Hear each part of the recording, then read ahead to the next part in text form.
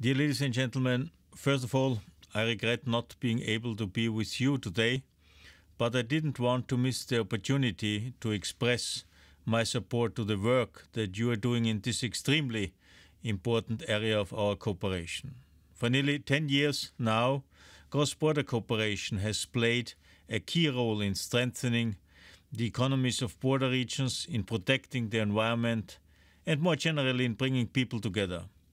At a time when borders are being portrayed as lines separating countries and people, it's particularly important to acknowledge the cross-border initiatives led by men and women who have decided to share ideas and values and to join efforts for improving their daily life together.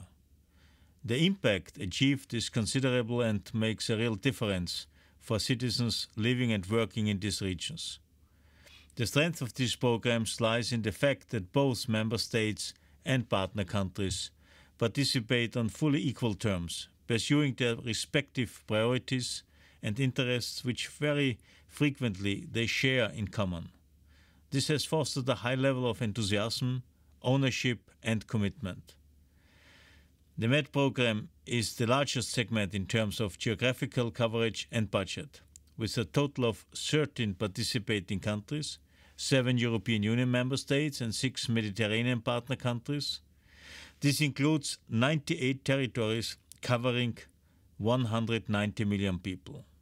The first generation of this program was worth 200 million euros and founded 95 projects involving over 730 Mediterranean organizations, mainly local and regional authorities, as well as civil society organizations.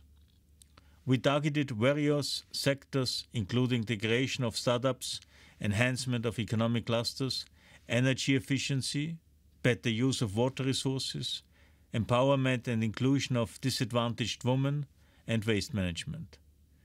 The results have been very encouraging, so we aim to increase funding for the second generation of this program.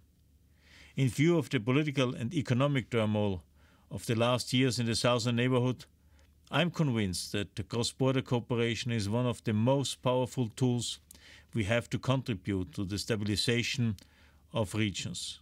This was, after all, the founding idea of the European Union.